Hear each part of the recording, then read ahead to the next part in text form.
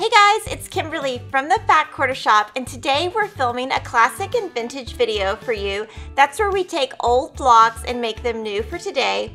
And we're working on the Hunter Star block, which if you make this block the traditional way, it uses paper piecing, which that takes just way too long.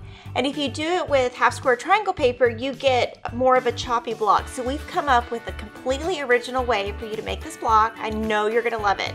So you can download the free block pattern at Fat Quarter Shop. Or if you want to make it into a quilt like the quilt behind us, we've got a low price pattern there also. So let's get started. Follow your pattern and cut all your pieces out. Then you're going to have a fabric B and fabric F, and on just those two, we're going to cut those on the diagonal once.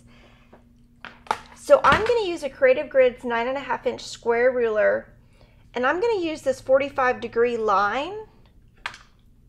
So then we know it is square, or it's, lined up perfectly. And you're gonna have 2 triangles for B and 2 triangles for F. Now, let's move to the next step. So this is where the block gets really creative and fun. First, you're gonna take a fabric B triangle and a fabric H rectangle.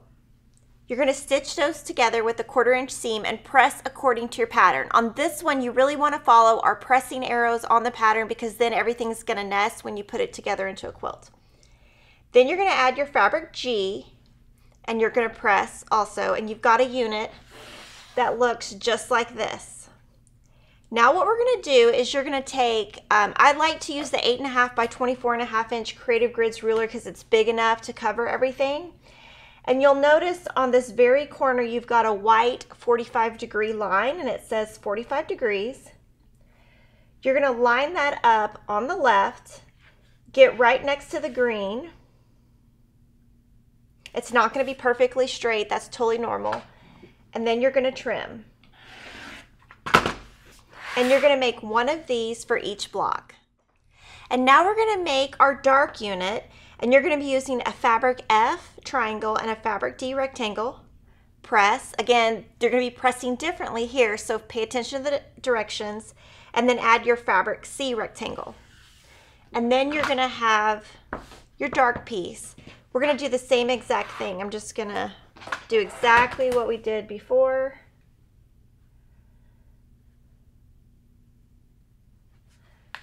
Line up your line and cut. And so now we have a light piece and a dark piece. We're using an ombre fabric. It's called Ombre Confetti Metallic, and it's by V&Co for Moda, and that's going to give you this beautiful effect that we've got going on in this quilt behind me. So let's go to the next step. So you have your light and dark pieces, and if you've paid attention to the pressing arrows in the instructions, everything is going to nest here. And I'm going to use lots of pins. The first thing I'm going to do is pin the 2 intersections where everything nests. And all of this is going to be biased, so you want to be really gentle when you're sewing and not move around too much. So pin those 2, pin 1 in the center and then once on the edge, and if it doesn't line up perfectly, it's totally fine because we're going to be trimming this block down. So let's go to the sewing machine. We're going to use a 2.0 stitch length and a 1/4" seam, and we're going to sew this block right together.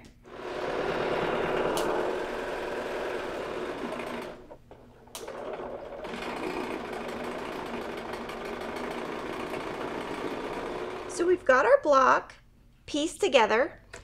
We're going to set our seam, which is just pressing gently. Press toward the dark.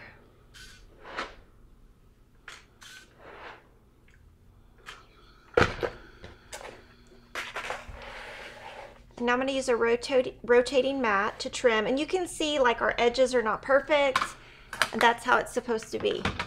So we're going to take a Creative Grids 9.5" square ruler.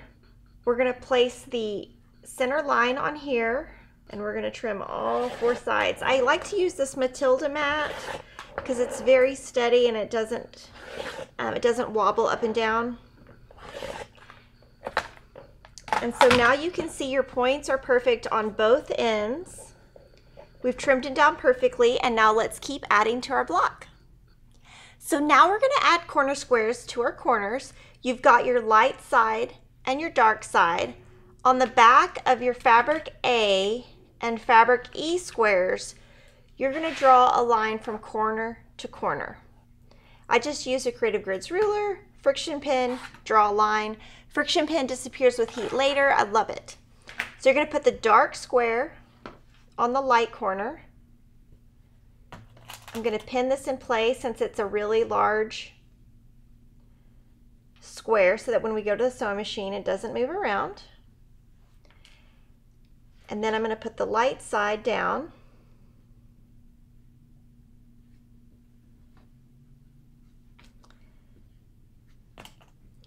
And then what I'm going to do, because they do overlap, is I'm just going to kind of put these in the center like this so that when I'm sewing I don't sew over the other square. And I'm just going to stitch directly on these lines and we'll be right back.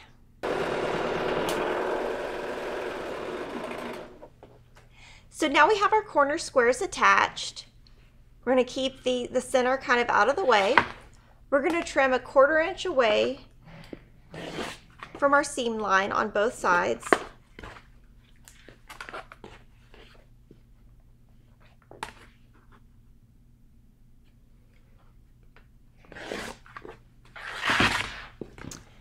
We're using our quilter's cut and press. Now what we're going to do is we're going to press, and we're going to press toward the dark. So we're going to set our seam here, press,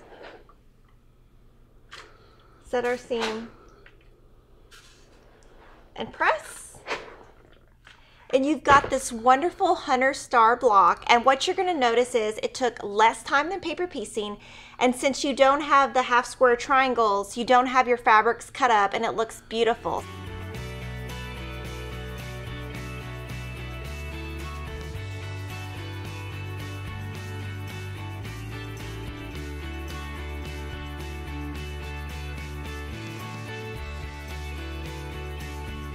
This is our classic and vintage Hunter Star quilt.